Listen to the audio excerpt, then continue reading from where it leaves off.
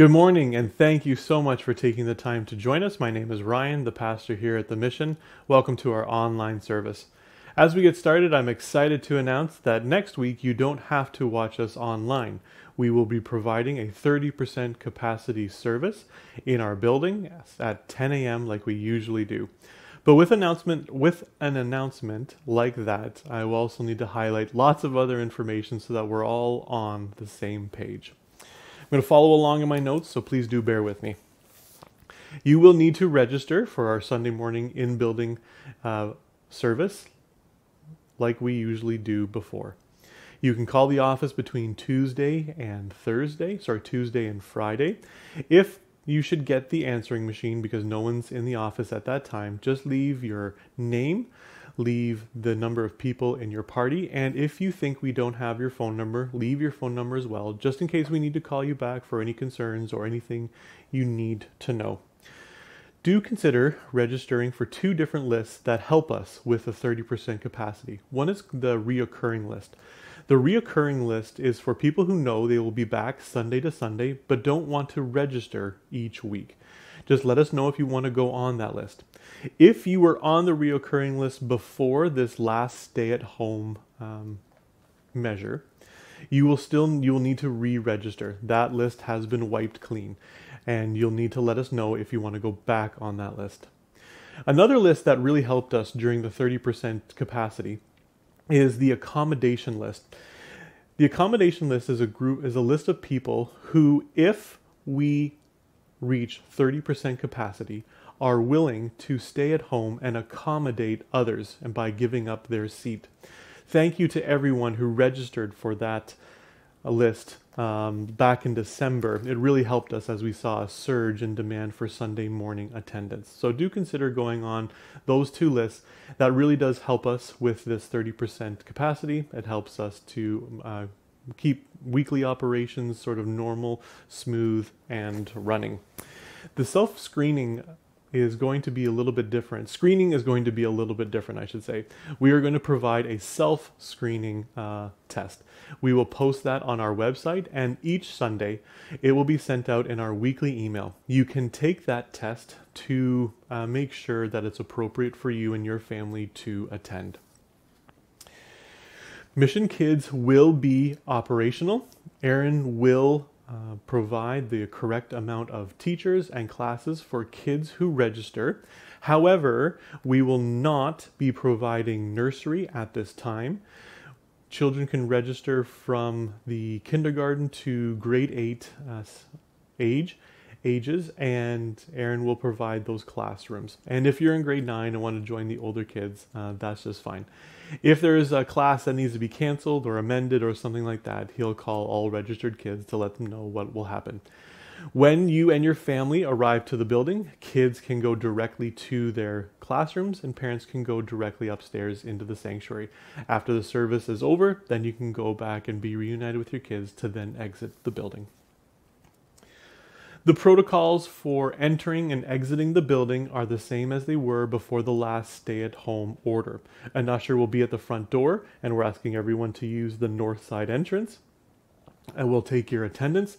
There will be a mask and hand sanitizer available if you want inside the door, and then an usher will usher you into the sanctuary where you can find your seat. If you have questions about mask wearing and your specific situation, know that we are going to continue using the same Norfolk Haldeman Health Unit guidelines for mask wearing inside a public building as we did prior to this last stay-at-home order. But we understand that you might have a question about your unique situation and wearing a mask inside a public building. If you have that kind of a question, we will provide you with the phone number you need to call. You have to remember that we are not representatives of the Norfolk Haldeman Health Unit, and we need to let them answer those questions. So we will provide a phone number for you to call. But we as a church congregation will adhere to all the guidelines that the Norfolk Haldeman Health Unit has set out for using a public building. And I think that's all of the announcements that I want to give. That's all the information I want to give. I just wanted to add a couple of my own personal comments at the end of this. I am excited to see your faces back in the building and not be preaching to this video camera in my living room. But I do just want to say, and it's an important reminder, that I know that some of you will not be back this coming Sunday using our building for possibly many reasons. One of them being possibly health concerns during this time of pandemic. But I also know that for many of you, a Sunday morning service that is amended by pandemic guidelines is more distracting than a blessing to your faith. And for that, maybe you'll choose to stay home. We just want you to know that if that's the case, no matter what issue may keep you at home, you are still a part of our community. We still love you. We still keep you in our prayers and our thoughts. We still can take you into consideration in all the decisions that we make. And we really do look forward to the time when we can be back with no amendments, or at least no pandemic amendments. We're so thankful that through these videos we can all stay connected, and of course we're joyed by the fact that our Heavenly Father is bigger than four walls, and that He connects us and binds us as a community. To those of you, though, who want to use our building, to those of you who want to gather, because gathering in our sanctuary is a blessing to your faith, to your mental health, to keeping you on track and wanting to see each other, we just ask that when we use our building, let's use our building responsibly. Let's make sure that all the actions that we take inside our building are actions that keep the love of neighbor in mind, as Jesus commands us to. But I do look forward to being back. I look forward to just that gathering again. Even at 30% capacity, I know that for many of us, it was a special time. We were so thankful prior to this last stay at home that we were able to gather for almost 5 months, when some congregations are still yet to gather, and we just need to be appreciative of that and appreciate that we can get back. Thank you to everyone who over the past 6-7 weeks, I guess, has taken the time to phone call and to make sure and check in with each other and find people who might be lonely, find people who need some care. I want to thank everyone who's taken the time to do that. It is still needed, and even post-pandemic, let's keep it going. But we're just so thankful for the people who took the time to care. And this Sunday is just a great time to celebrate being back. All right, as we get started, let's just start by focusing on our faith. This service this morning, let's start by just opening up in a word of prayer. Father God, we again thank you for your provision of a building. We thank you that we have a place to gather. But Father, we do ask that you just guard our hearts against being careless. Help us to be responsible with ourselves during this time of pandemic. Help us to be thinking of our neighbors and what's best for them. Father, continue to build in us a heart of compassion for each other. Father, may we put down our TV remotes, may we put down our social media, and may we pick up a phone and dial a number to see how others are doing, to see how we can give care, to see how we can reach out. Thank you, Father, for everything that you have given us. Thank you for your guidance and your continued guidance, the promise that you've made to always be with us and to never leave us or forsake us. Father, we just lift up our voices, no matter where we're taking this video in. We lift up our hearts to you, and we open our hearts up to your word and to what you have for us this morning.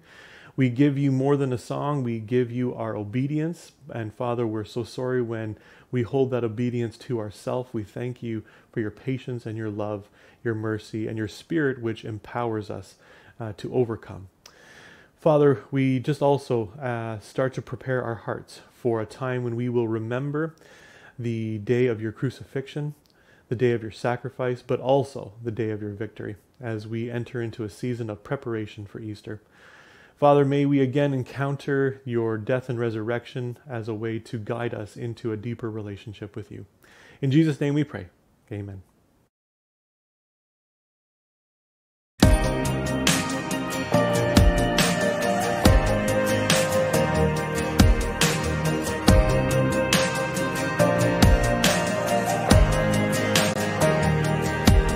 Let the King of my heart be the mountain where I run, the fountain I drink from. Oh, he is my song. Let the King of my heart be the shadow where I hide, the ransom for my life. Oh, he is my song. You are good, good. Oh,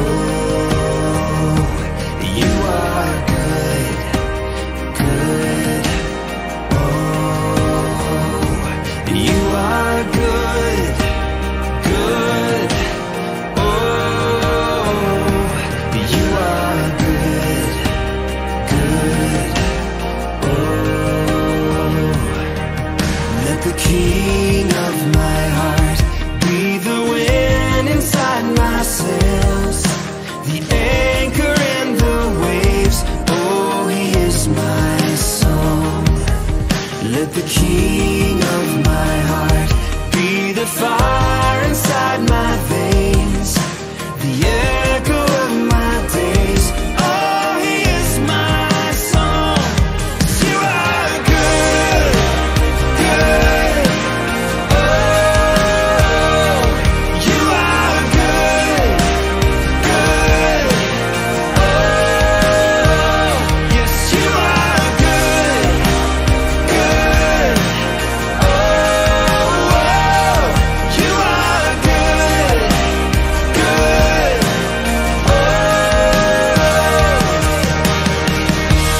You're never gonna let me down. You're never gonna let me down. You're never gonna let me down. You're never gonna let me down. You are good, good. Oh, you are good, good. Oh, you are good, is holding on to me. You are good, good. No, you are good, is holding on to me. You are good, good. No,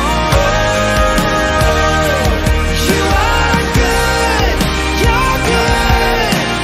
Oh, you are good, good.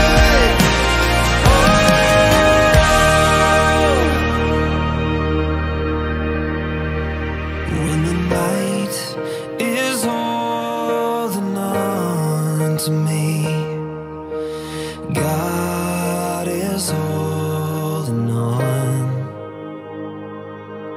And when the night is holding on to me, God is holding on.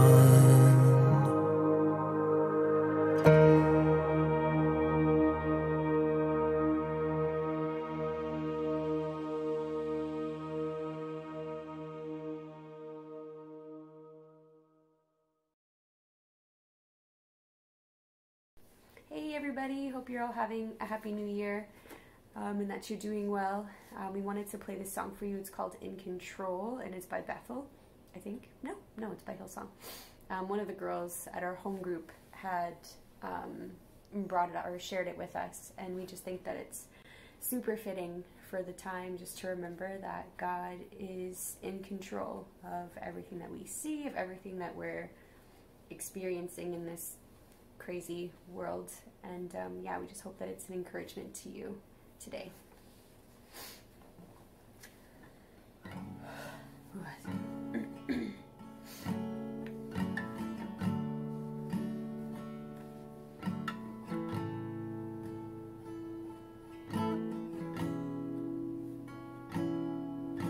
From heaven you can hear, I know you're drawing near as I worship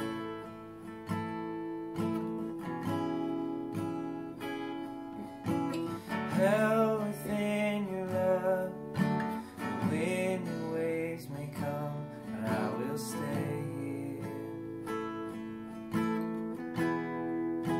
I lift my hands to heaven, hear my heart surrender. Tell my soul again, you are Lord of all. Though the seas are raging, you will speak and tame them. And you I find my rest, you are in control. The valleys I will trust, your spirit is enough to keep me walking.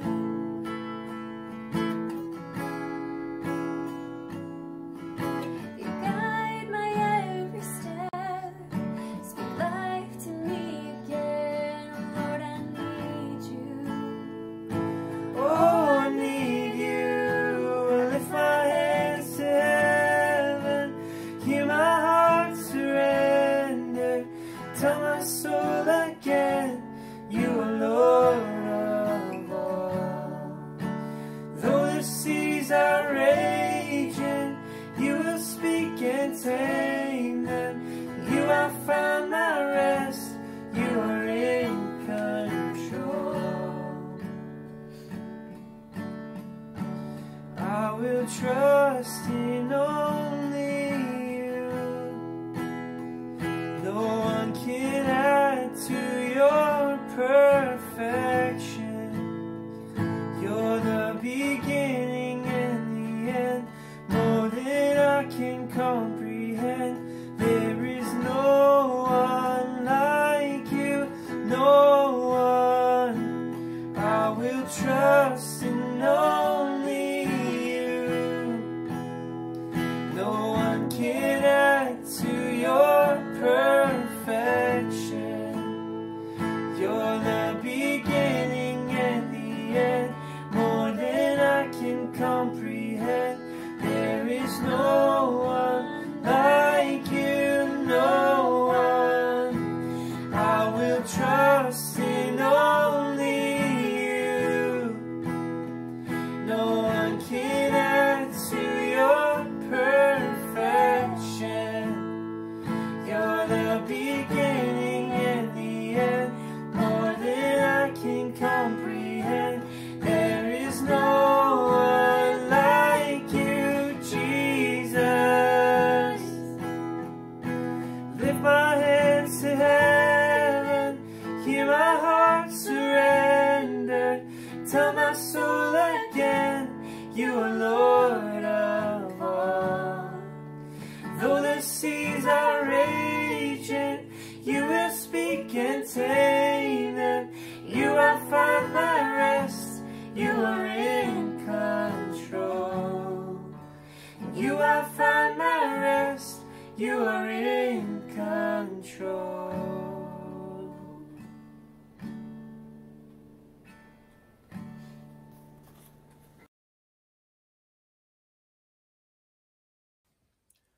Hello, Mission Church. It says in Philippians 4, verse 6, "Do not be anxious about anything, but in every situation, by prayer and petition, with thanksgiving, present your requests to God." Let's do that today. Would you join me in prayer? God, you are an amazing God. Surely the depths of your goodness is beyond our ability to understand. Even in the midst of this pandemic, which has taken our loved ones and forced us to change the way we live our lives, we have so much to be thankful for. We're thankful because of who you are, what you've done, and what you continue to do. This week you've covered our land with snow, and that reminds us of the promise you made long ago, that though our sins are like scarlet, they shall be as white as snow. Thank you for sending us your Son to take away our sin, so that we may be filled with your Holy Spirit. Thank you that we can trust you to keep your promises. As we enter the season of Lent and prepare to celebrate your triumphal resurrection, We ask that you would prepare our eyes to see, our ears to hear, and our hearts to receive your love. And may that love motivate us to love you and love others more. Lord, we think of those in our congregation who need you most at this time. We pray that they would experience your love, your grace, and your peace in tangible ways. Lord, we lift up Mary Williams' family. May you give them your peace that passes understanding and help them through this time of grieving. We also lift up Edna McCutcheon. May you give her strength and be her very present help. For all those who are lonely and those burdened by the restrictions related to this pandemic, our seniors and our shut-ins, may you uplift their spirit and transform what our enemy wishes to use for evil. May you transform that into good. Lord, for any other requests that are on our hearts that have not been spoken, may you hear our prayer. May you also use Pastor Ryan's message today to encourage and challenge us to be better disciples of your Son, our Lord, Jesus. And in his name we pray. Amen.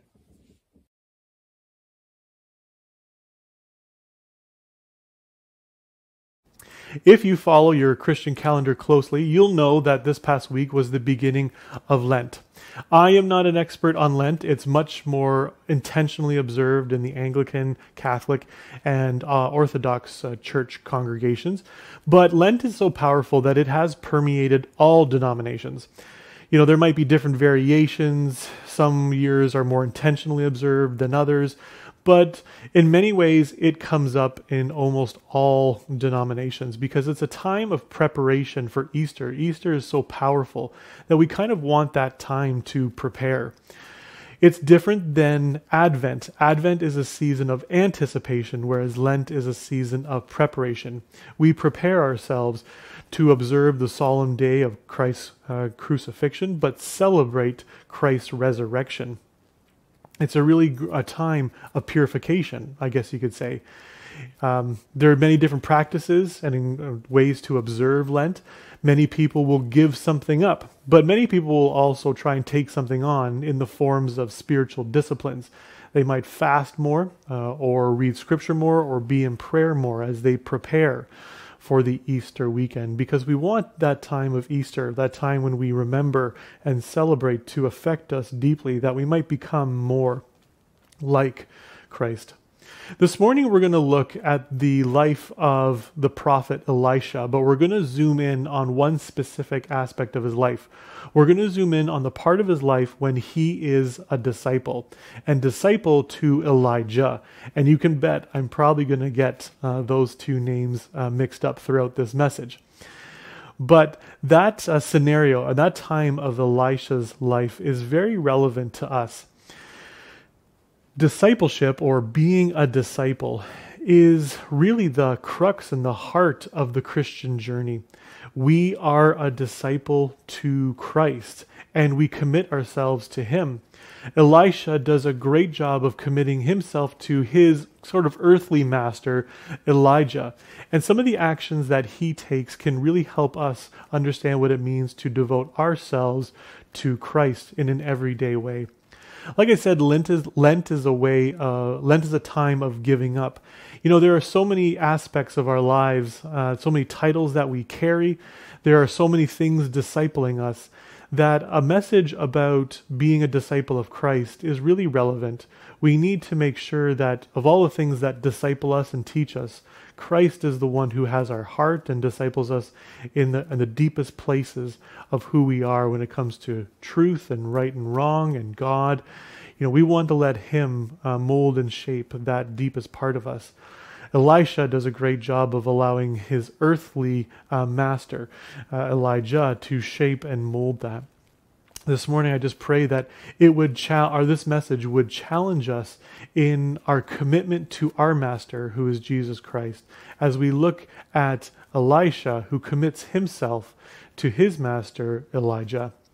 I'll be reading this morning from 2 Kings chapter 2, and we'll be walking through verses 1 to 14.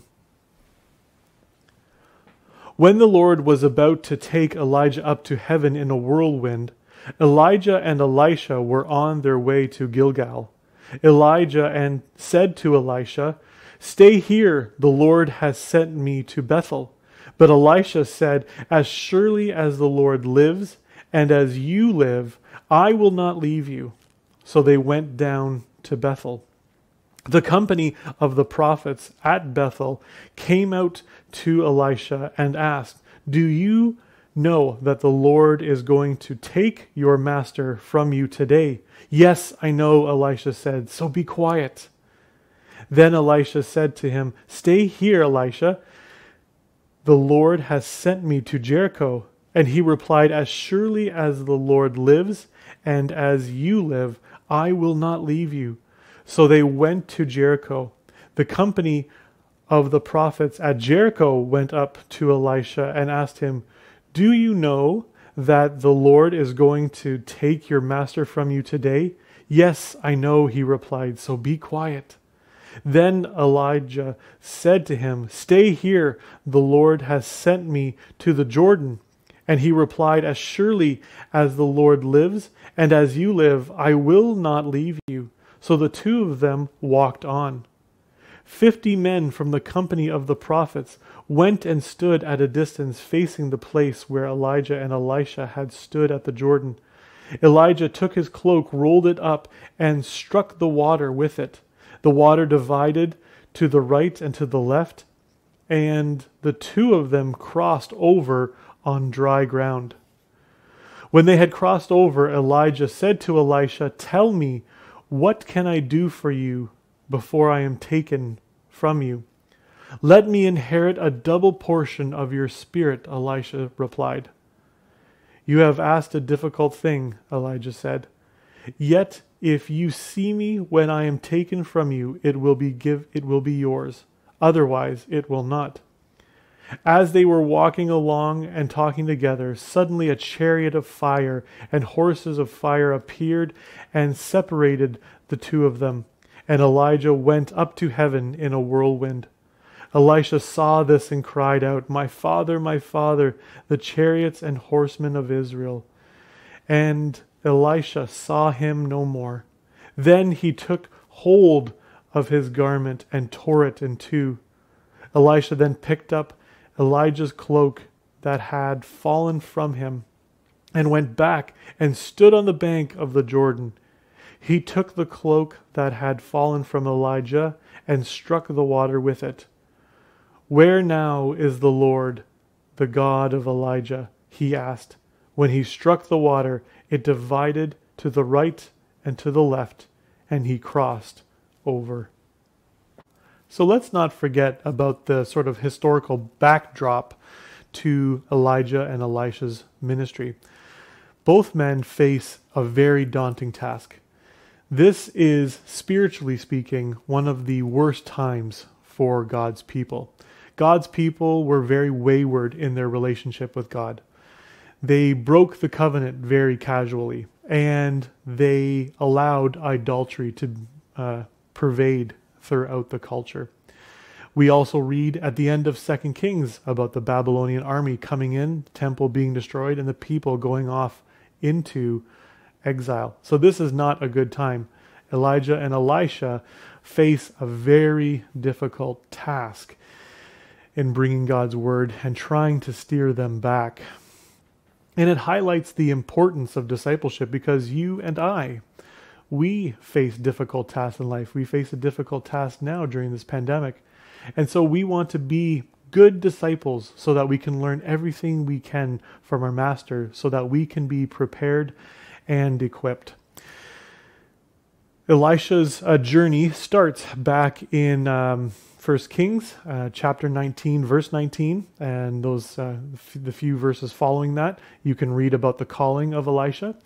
And here we see that Elisha goes through a time of testing. There are 5 tests, and they come in a very odd sequence, but because he's being tested as they journey, and I'm going to talk about that in just a second. But he faced these 5 different tests. 3 of them come from Elijah himself. He invites Elisha to stay where they're at. as they travel. He invites him to just stay at Gilgal, Bethel, and Jericho as they travel. And each time he's invited to stay there so that Elijah can carry on by himself, Elisha makes a commitment. And he says that no matter where Elijah goes, he will follow him to the end. Elisha really demonstrates the quality of loyalty.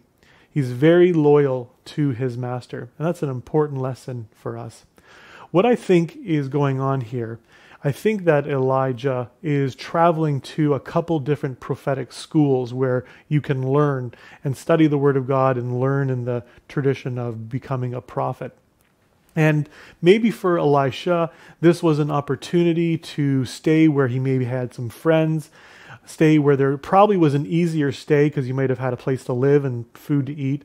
Whereas traveling with Elijah would have meant, being on the road and living off charity. And it wasn't a very glamorous life. As we know, God's people spiritually were very wayward. But yet Elijah really demonstrates loyalty. He does a great job of saying that no, he will stick with him no matter what.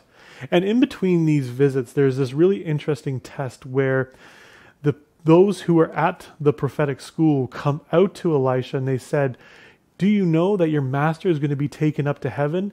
And Elisha says, "Yes, I know." And then he asks them to be quiet.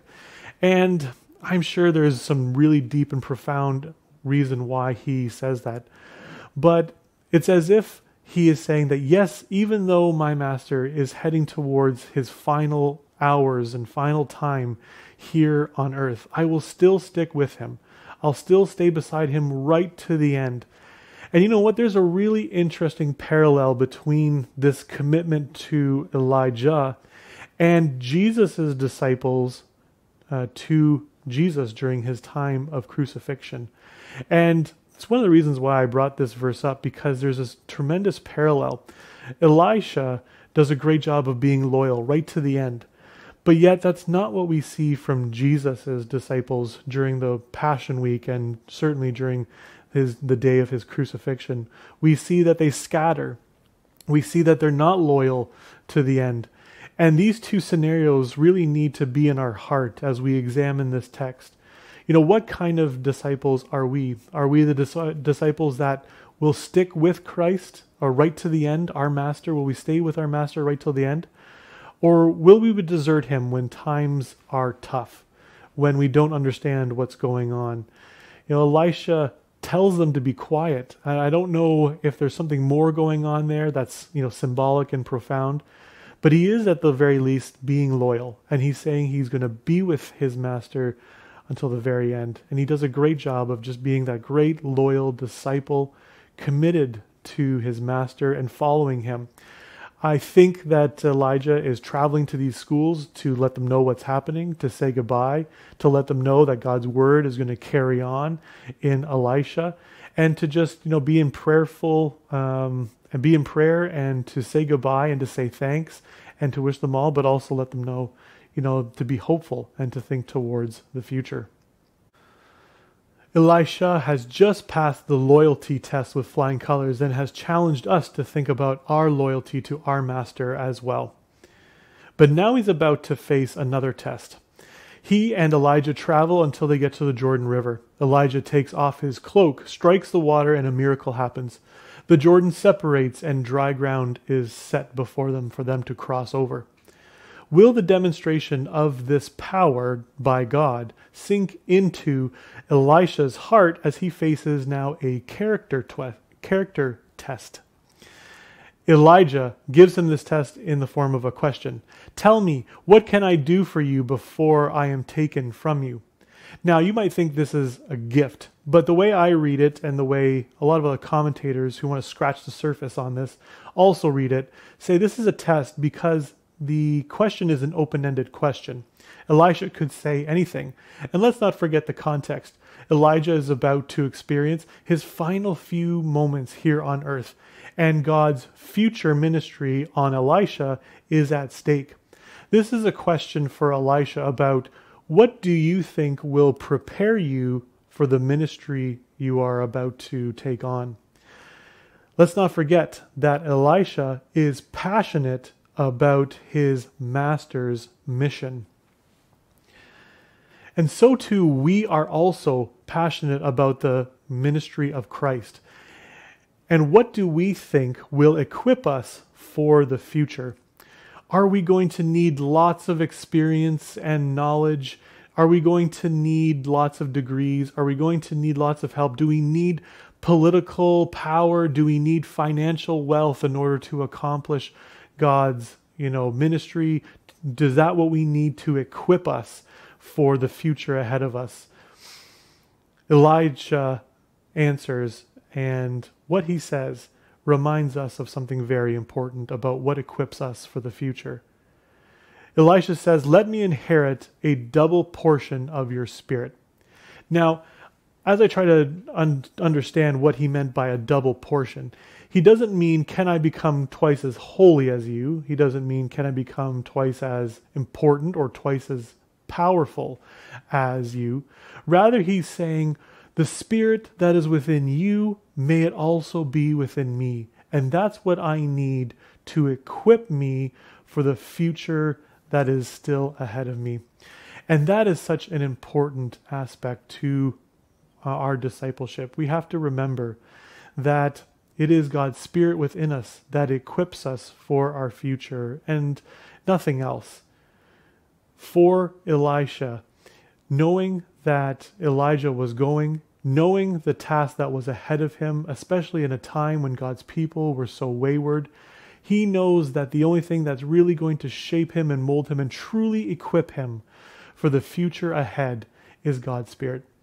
So too, right now we face a pandemic and uncertain times, and even beyond the material needs we have, what is going to prepare us for the ministry that we have ahead of us as we minister to our friends and our family, as we minister to our neighbors and co-workers in this context, here and now and into the future? It is through God's Spirit, and it's by God that we are going to be equipped. It's an important lesson for all of us as we think of uncertain futures. What is going to equip us? What do we need to take on the future that's ahead of us? Again, Elisha just proves how important, taking in everything from our master is. Elisha is clearly reflecting on the miracle he just witnessed. He saw God provide a way through the Jordan River. The Jordan River was often seen as a symbolic, it was symbolic of the hurdles that we all face to God's plan for us. And when the water separates and he crosses on dry ground, he remembers, oh yes, it is God who provides. It is he who provides, and is he who I want in my heart to guide me into the future. And it is for us what we want and what we need to desire in our hearts to prepare us for the future God has for us as well. Elisha is loyal, he is equipped, and now he is ready to move forward, but not without first saying goodbye. The two men continue conversing when a chariot of fire comes down from heaven.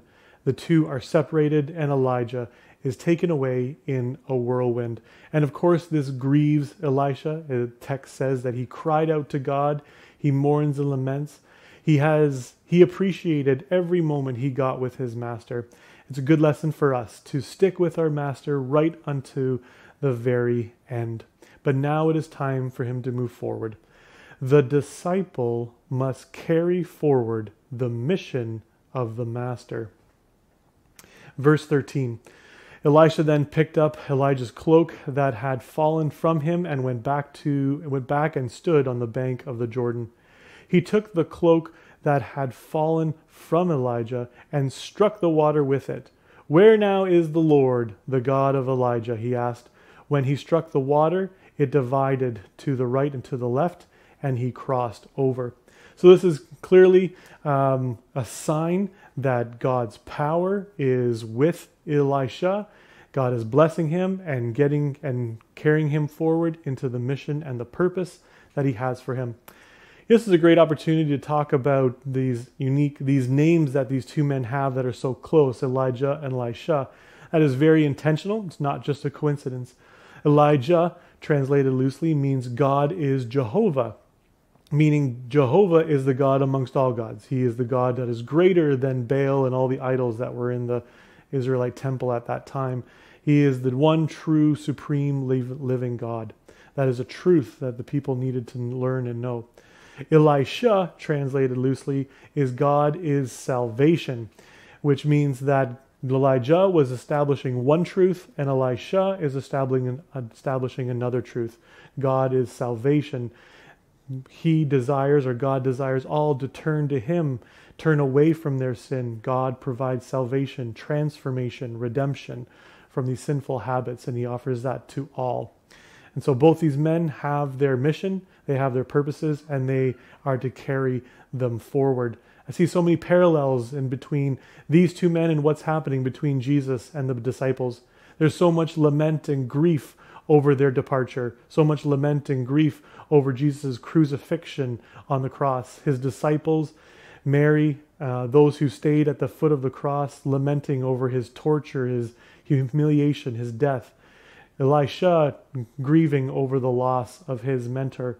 But then moving forward, Elisha moving forward into his purposes to try and do his best with the people of Israel, and the disciples then moving forward to fulfill the Great Commission, to establish the church, to proclaim Jesus, to set captives free, to fulfill their mission in building the kingdom of God.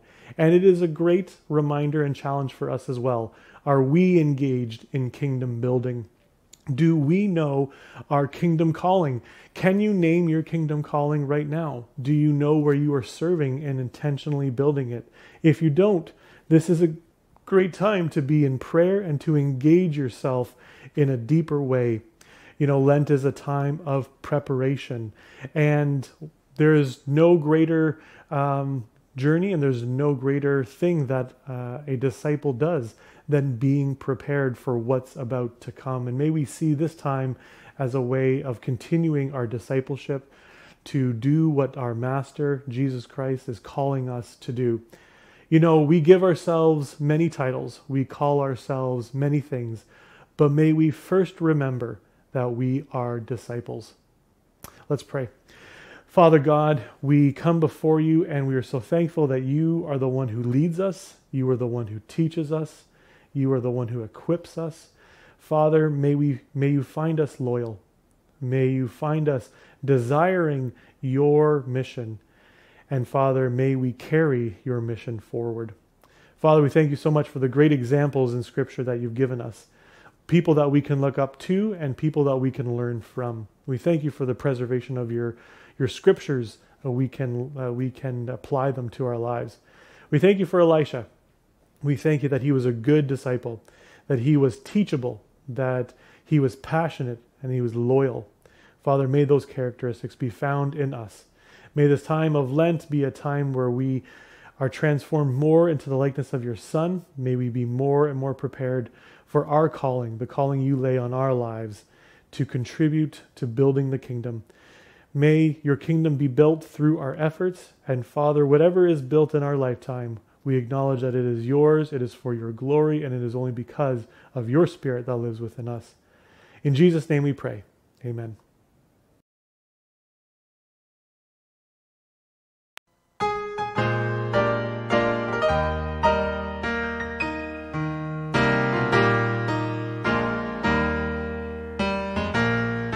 When we walk with the Lord in the light of His Word, what a glory He sheds on our way.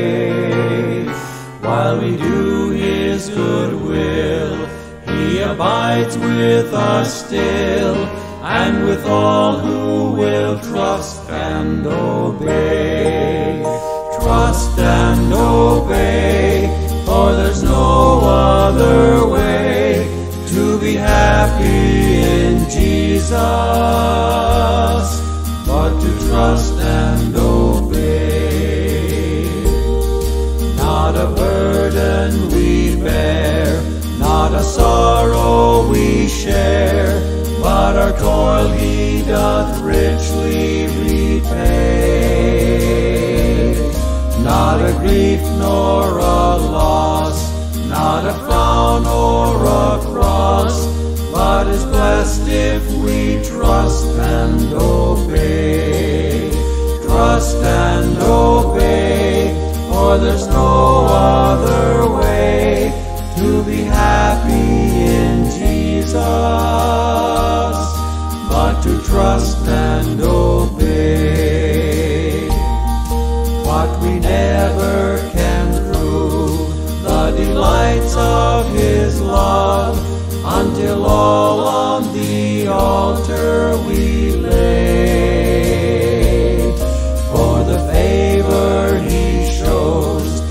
the joy he bestows are for them who will trust and obey. Trust and obey, for there's no other way to be happy in Jesus but to trust and obey. Then in fellowship sweet we will sit at his feet, or we'll walk by his side in the way. What he says we will do, where he sends we will go. Never fear, only trust and obey. Trust and obey, for there's no other way to be happy in Jesus